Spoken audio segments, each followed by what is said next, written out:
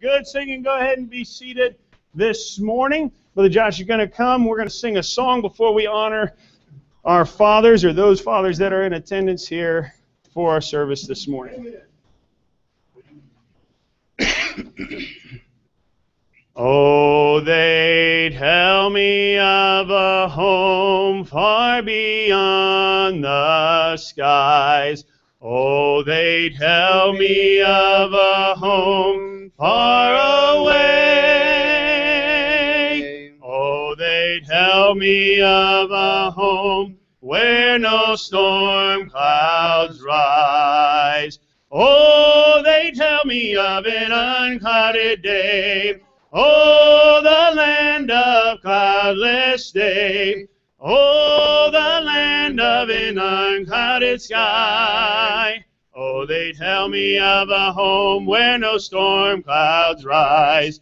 Oh, they tell me of an unclouded day. Oh, they tell me of a home where my friends have gone. Oh, they tell me of that land far away, where the tree of life in eternal bloom sheds its fragrance through the unclouded day. Oh, the land of cloudless day. Oh, the land of an unclouded sky. Oh, they tell me of a home where no storm clouds rise. Oh, they tell me of an unclouded day.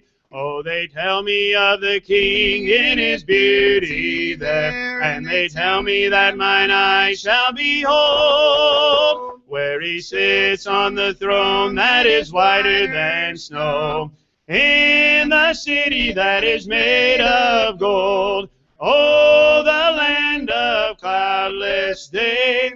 Oh, the land of an unclouded sky. Oh, they tell me of a home where no storm clouds rise. Oh, they tell me of an unclouded day. Oh, they tell me that he smiles on his children there, and his smile drives their sorrow all away. And they tell me that no tears ever come again in that lovely land of unclouded day. Oh, the land of cloudless day. Oh, the land of an unclouded sky. Oh, they tell me of a home where no storm clouds rise. Oh, they tell me of an unclouded day. Oh, they tell me of an unclouded day. All right, let's go ahead and grab our Bibles this morning. Appreciate Brother Josh. He's very flexible when it comes to singing. He has the hard part because he has to sing the melody. And I remember when I was on Ambassadors one time, we were singing at a church down in Mexico, actually. And the piano player on the song, he was supposed to follow me and follow my lead. And there was someone, we didn't realize it, but at the church there, they had a drum set in the back. And this guy, as we were singing, tried to get out the drums and play the drums with us. And we didn't know it. And afterward, the piano player comes up to me and he goes, "Good job, Rich." I go, "What did I do?" The piano player is Brother Sloan. Some of you met Brother Sloan. And he goes, "You kept changing speeds on that song so the drummer couldn't figure it out." I go, "I didn't do that on purpose." Amen. And Brother Josh, I know I started a little bit higher than we practiced this morning, so he did an awesome job. Appreciate him singing with me this morning. Let's go ahead and take a minute here to honor our fathers. So if you're a father here, if you would stand up so we could recognize you. If you're a father, all right. And Brother Pedro and Brother Ross, if you guys would come help me real quick. Fathers, yes. Oh, yeah, we'll take one to him. All right, if you, one of you will hold this box, and the other one will just, you guys will go around, make sure each of the fathers gets one of these. All right, my wife made these special for you. Brother Wagner, you may not be getting peach cobbler today, but you get some homemade chocolate chip cookies. They're big ones, too. And also we have a book that we want to give to each of you. We ordered them, and unfortunately the publisher didn't get them out for us. They're actually still sitting at the publisher's warehouse right now. And so we were on the phone all week with them. And so what we're going to do is after they get done passing those out to you, I'm going to have them come around and give you one of these little slips. And on it, it says, this card entitles the bearer, and then I want you to put your name on it to one copy of the book, I'm Not Okay, by Dr. Paul Chappell. And so it's a good book. Thank you, brother, if you'd hand those out now for me. I want you to put your name on it so when we get those books in this week, you can go to the bookstore next Sunday morning and you can redeem that coupon for your book, your copy of the book. It's about a 70-page book written by Pastor Chappell from Lancaster Baptist Church in Lancaster, California. And the title is I'm Not Okay. And really on the front it looks like it says I'm okay, but it has not in the middle. And he talks about how that a lot of times we think we're okay. But really our problems are, most of the problems we have in life start right here with us. And so it's all about challenging us as men to be a better husband, a better father, and a better role model. Amen. Thank you, gentlemen. Let's go ahead and give these fathers a round of applause this morning. And appreciate you, gentlemen. You can go ahead and be seated. And appreciate you being here. Appreciate what you mean to our church. What's that? You're going to get more because they're really good? Oh, okay. Just double checking. And so I'll have to guard those, I guess, because someone might get tempted to come up and steal some later on. I didn't get to try them. Mrs. Davis, you tried one, right? And you said you and my wife couldn't even eat one together, a whole one, because they were big, right? And so praise the Lord. Glad they turned out good. That's one of the things I praise God for every day. As you can tell by my waistline, that I married a good cook. Amen. She knows how to cook and to bake, and praise God for it. That way you don't get a skinny, anorexic preacher up here. Amen. All right, let's go ahead and turn to 3 John, if you would, to our text. 3 John, and we'll read our verse for the year, just verse number 4, and then I'll pray. 3 John, you can go ahead and remain seated. You've already been standing a bunch this morning. 3 John and verse number 4. The Bible says here, what's that? Oh, the change offering. Thank you, sister. Oh, you must want to win today, huh? The ladies want to win. All right, I am so sorry. We'll go ahead and read our verse and pray. Brother Ross, could you go across and find out which 2 young people are going to help us with the change offering this morning? 3 John and verse number 4, I'll pray, and then we'll have those young people come and help us with the offering this morning. I have no greater joy than to hear that my children walk in truth. And of course, as I said, this has been our theme all year. And honestly, those of you that have been here for the majority of the services, Sunday morning services this year, my prayer is that I wouldn't sound like a broken record to you as we continue to look at this thought and this principle, but that ultimately, at the end of this year, you will have a hard time forgetting this principle because it is so important in 21st century Christianity. It's so important that we learn to walk in truth. And so we'll look at that as we talk about fathers this morning. Let's pray. Father, thank you for all that you've done for us. Thank you for all that you've given to us. Lord God, I pray that you'd be with us this morning as we take your word, as we open it, and we study it. And Lord, I pray that you would challenge us, not just the fathers here this morning, but that you would challenge each and every one of us as Christians to be stronger in our faith, to be stronger in our walk, to be stronger in our love for you. And Father, we'll give you the honor and the glory for it all. In Jesus' name we pray. Amen. All right, we're going to have these 2 young people come and help us out this morning. Come on down here. I'm going to have you guys come. And Mark, you're going to start over here, and you're going to be over here. Now, if you want to give to the boys' side, you're going to put change in here. It'll come right over here, Mark. If you want to give to the girls' side, you're going to put change in this one. They're going to start out on opposite sides. They're going to go down. You guys are going to go down the outside of the aisles, okay? So you're going to go over there, and you're going to go over there in just a minute. After you get to the back, you guys switch, okay? So Mark, you'll come back up this side, and you'll come back up this side, okay? And if you have money for one specific side, make sure you get it on the right one. Now, once again, ladies, I want to put the pressure on, but the guys really got into it last week, 32-14. So, if you want to help the ladies win, you got to make sure it gets into this offering plate this morning. All right? All right, let's go ahead and pray one more time. Ask the Lord to bless the offering and bless our Vacation Bible School, and then they'll come around and receive it. Father, thank you once again for your goodness. Thank you for the good time we're able to have in your house. and the good spirit that's already here this morning. Father, we pray that you be with the preparations for our Bible school. We pray already that you start working on the hearts of the young people that are going to hear the challenges and be here for the singing and the skits. Lord, we just pray that you do something in their lives, Father, that will transform them and mold them into your image. And Father, that we might see another generation raised up that would honor and glorify you. Father, just bless now the offering, we ask in Jesus' name. Amen. All right, you go ahead and go out to that outside. You go to that outside. They'll come around and see the offering at this time. You have some music for me, brother?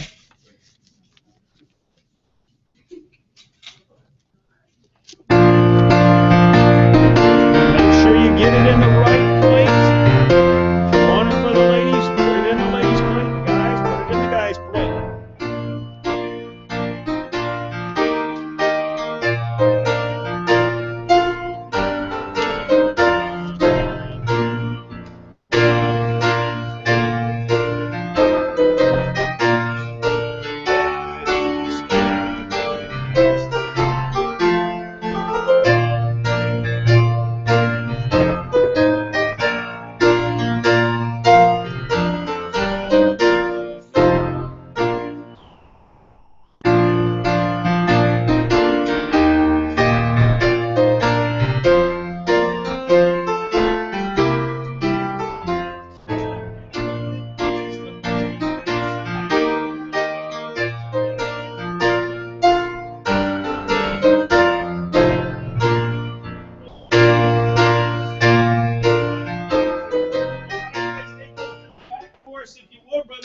Count that, and then he'll let us know at the end of the service which side won. 3 John, look back there with me if you would once again, and I do appreciate you taking time out of your schedule to be here for this Father's Day service, and I will try to leave you with one thought this morning. 3 John, verse number 4, I have no greater joy than to hear that my children walk in truth. And remember that we've been saying all year long that walking in truth means knowing what truth is and actually doing it.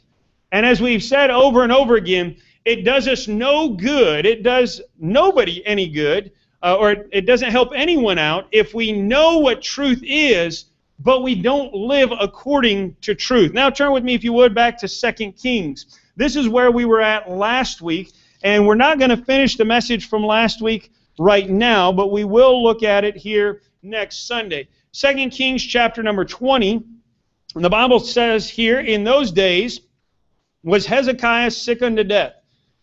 And the prophet Isaiah, the son of Amos, came to him and said unto him, Thus saith the Lord, Set thine house in order, for thou shalt die and not live. Then he turned his face to the wall and prayed unto the Lord, saying, I beseech thee, O Lord, remember now how I have walked before thee in truth and with a perfect heart, and have done that which is good in thy sight. And Hezekiah wept sore. Last Sunday morning we talked about King Hezekiah, the king of Judah at this period of time, and how that Hezekiah was on his deathbed here.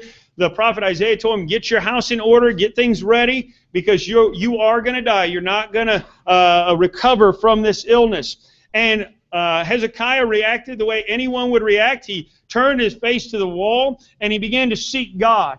And we said last Sunday morning that the difference between Hezekiah and most people is that this wasn't the first time Hezekiah had sought God. And we're not going to take time this morning to look at the things we covered last Sunday morning. But remember, Hezekiah, as soon as he became the king, he began to turn the nation of Judah back to God. He directed them towards the Lord and tried to encourage the people to love God with all their heart, their soul, and their might. And the Lord, as a result, heard his prayer here. And remember what his prayer was in verse number 3. He says, I beseech thee, O Lord, remember now how I have walked before thee in truth and with a perfect heart, and have done that which is good in thy sight. He doesn't say, Lord, be merciful to me, a sinner. I've messed up. I've wasted my life. Now help me out. He says, Lord, I want you just to remember how I've lived my life. And that will ultimately speak for itself. And next week when we finish studying this story, we're going to see how that God did remember how Hezekiah lived his life. He did remember how that Hezekiah walked in truth, and therefore he spared Hezekiah and spared his life, gave him an extra 15 years to live. But now I want us to look back another book, to the book of 1 Kings. Hezekiah had an ancestor who we are all probably familiar with, an ancestor by the name of Solomon. Solomon was one of his forefathers. And in 1 Kings chapter number 3, we have a story that is recorded about Solomon's life shortly after he has become the king. In 1 Kings chapter number 3, the Bible says in verse number 1, and Solomon made affinity. That word affinity means that he made a relationship with. He made affinity with Pharaoh, king of Egypt, and took Pharaoh's daughter and brought her into the city of David until he had made an end of building his own house and the house of the Lord and the wall of Jerusalem round about. Only the people sacrificed in high places because there was no house built unto the name of the Lord until those days. And Solomon loved the Lord, walking in the statutes of David his father. Only he sacrificed and burnt incense in high places. And the king went to Gibeon to sacrifice there, for that was the great high place. 1,000 burnt offerings did Solomon offer upon that altar. Shortly after becoming the king, we have this story recorded. Now Solomon, as I said, one of Hezekiah's forefathers, Solomon was not just the king of Judah. He was the king of Israel and Judah. Remember that during Hezekiah's reign, there were two nations, or two kingdoms. You had the northern kingdom, which was Israel, and the southern kingdom, which was Judah. During Solomon's reign, and Solomon's father, David, and the first king, Saul, it was all one kingdom. It was all one nation known as the kingdom or nation of Israel. And so Solomon, he had just come to the throne and had just been anointed the king over Israel. His ascent to the throne is very interesting. Back in chapter number 1 of this book, we find out that Solomon actually had an older brother who was next in line to become the king. His brother's name was Adonijah. You may also remember that Solomon had two brothers that were older by the name of Absalom, who died, and Amnon, who died. So Adonijah was the next one in line to become the king. David was on his deathbed. He had grown older and he was getting close to dying. And Adonijah, weirdly enough, decides to have a feast to celebrate the fact that he's going to be the next king of Israel, even though he hasn't been anointed the next king yet.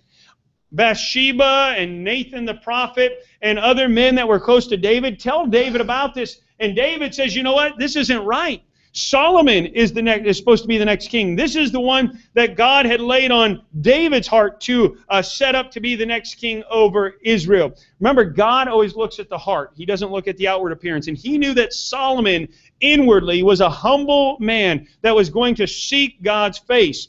And so David went ahead and made sure that Solomon was anointed king over Israel, and Adonijah had to take a back seat to Solomon. And then shortly after Solomon became king, David passes away. He dies off.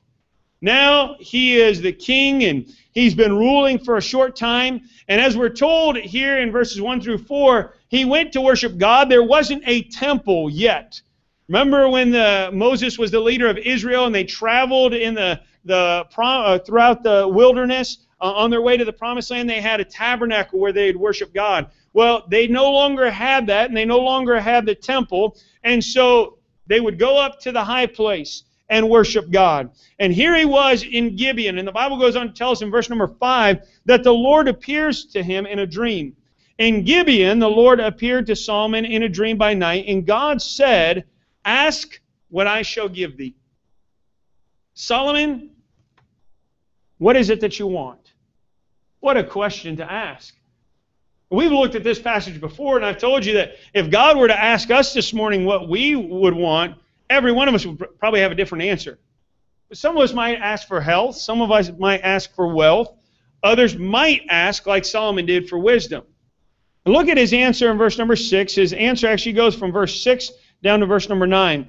And Solomon said, "Thou hast showed unto thy servant David my father great mercy, according as he walked before thee in truth and in righteousness and in uprightness of heart with thee. And thou hast kept for him this great kindness, that thou hast given him a son to sit on his throne, as it is this day.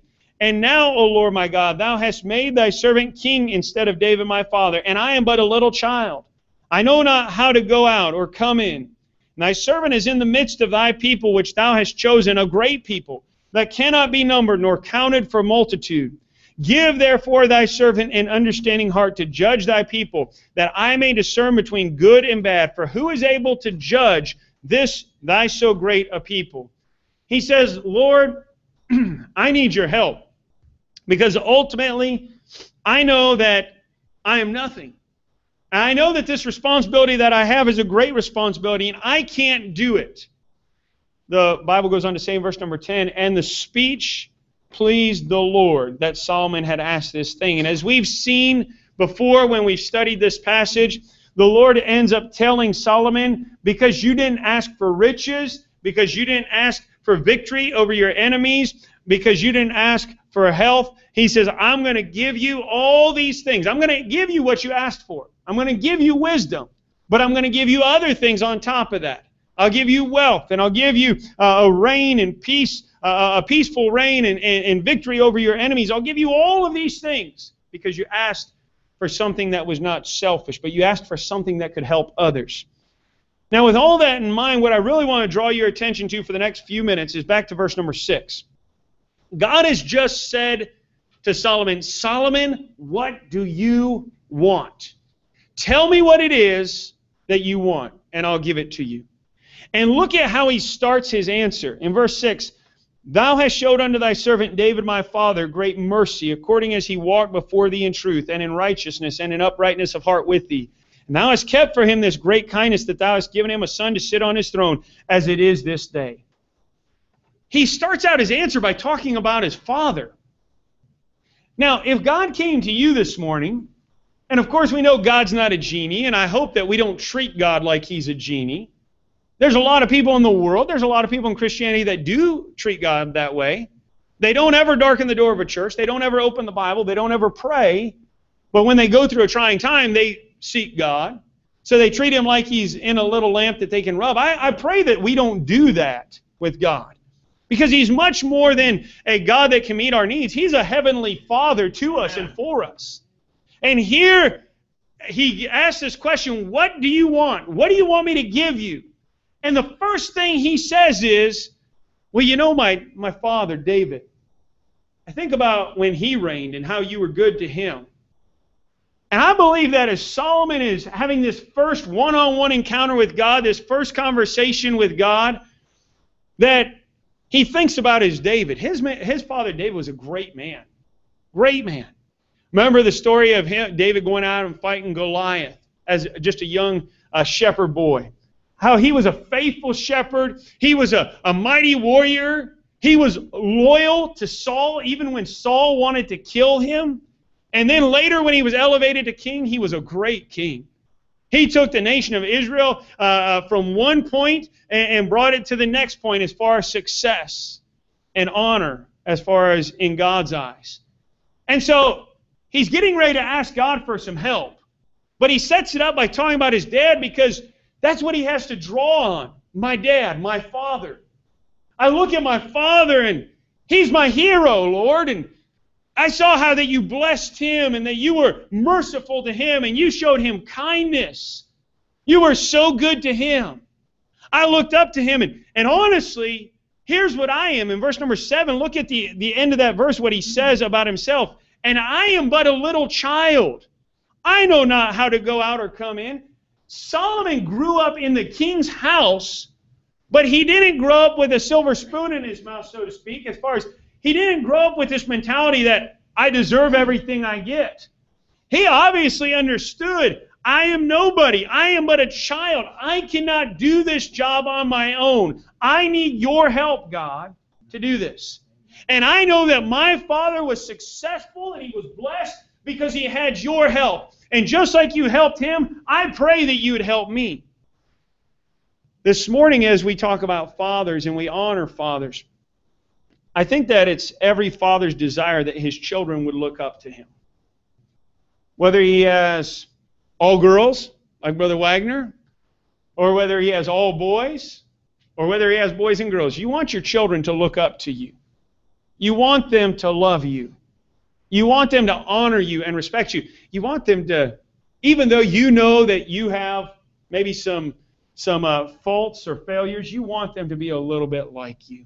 And you want them to say, one day, I want to be like Dad. Right now, Timothy's going through that stage where we give him a choice. And I was telling this to my dad last night. My dad chuckled about it because I think he understands, because I went through that time in my life when I was young as well, where if he has a choice, he can do something with Dad or he can do something with Mom, he's doing it with Dad. He wants to be with Dad.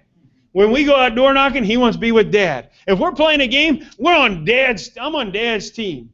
I even started noticing that he picks up mannerisms that I have because hanging around me. Last night he was watching a movie with Brother Davis, and he was getting excited about the movie, and he goes, "That's what I'm talking about." And Brother Davis just started laughing, and that's what I say sometimes too, but obviously he has no idea what the context of that saying is.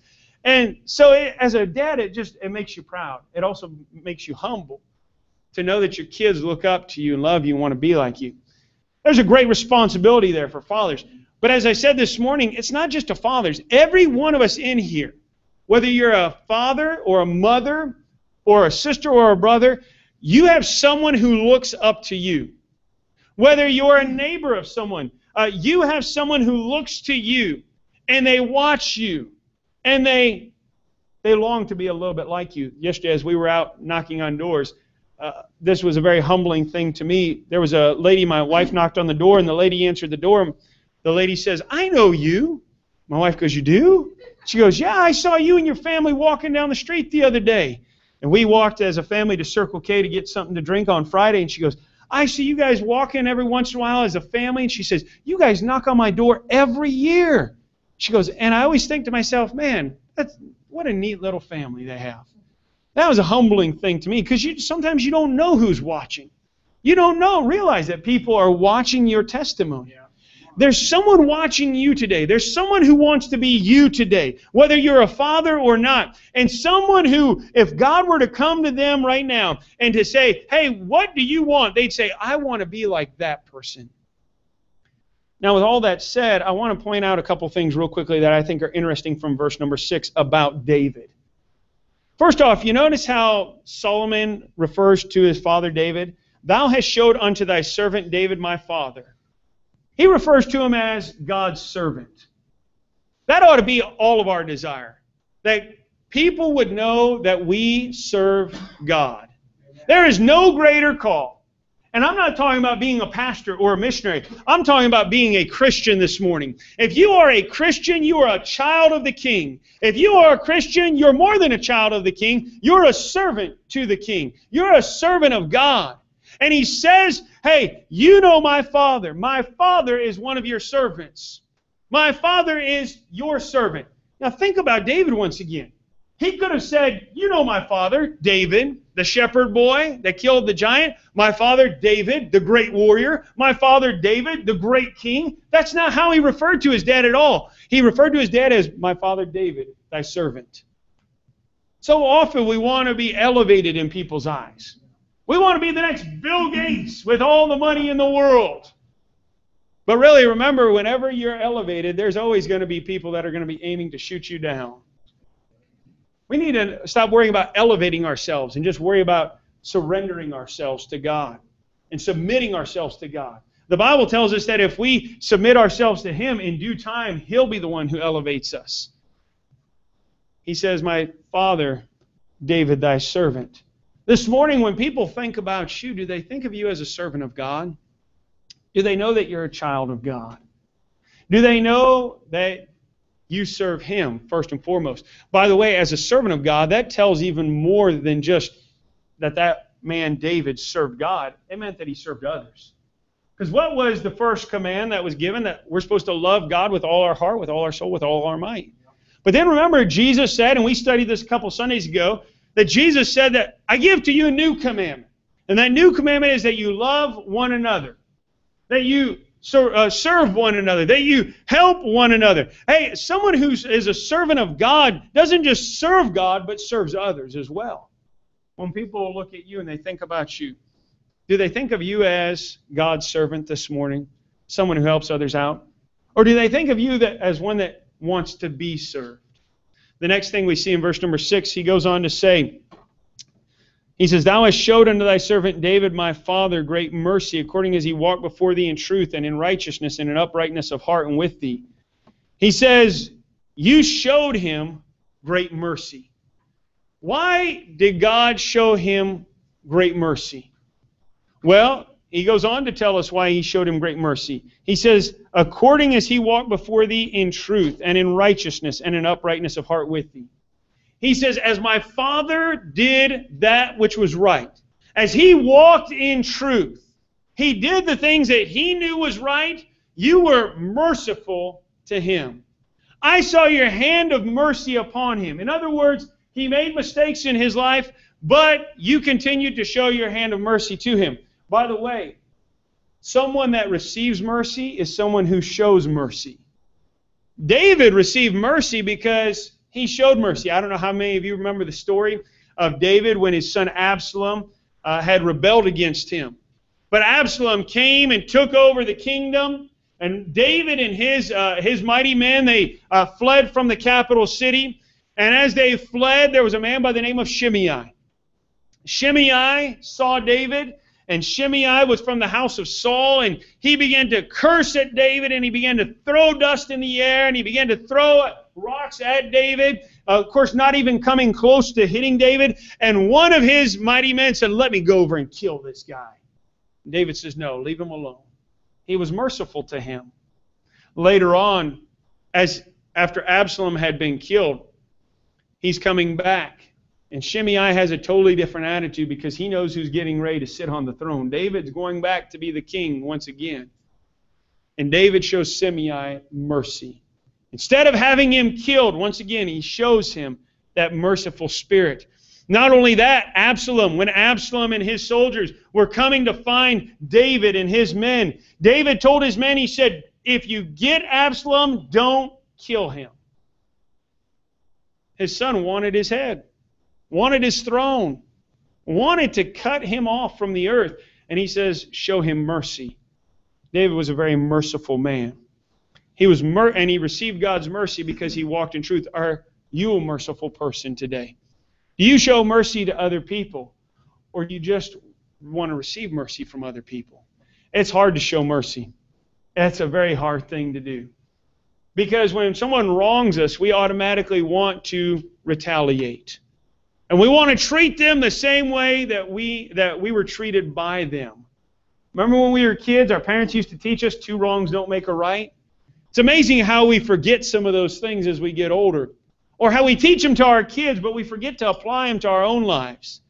Hey, if we want to be someone that others look up to and say, I want to be like that person, then we need to make ourselves servants to God, but we also need to make sure that we're merciful to others. At the end of that verse number 6, he says, and thou hast kept for him this great kindness, that thou hast given him a son to sit on his throne, as it is this day. And now, O Lord my God, thou hast made thy servant king instead of David, my father. He left behind a good heritage. He left behind, even though he had Absalom, who rebelled against him, and he had Amnon, who did wickedly, he did leave behind a goodly heritage. Remember, Hezekiah, the king that we had just looked at in 2 Kings, Hezekiah was a descendant of David's. Hezekiah was a descendant of Solomon's.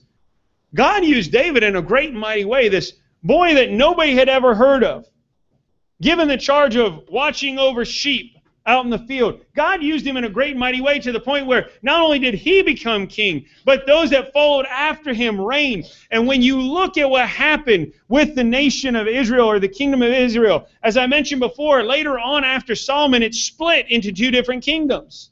The kings that reigned over Israel were wicked kings. But those weren't the kings that came from David and from Solomon.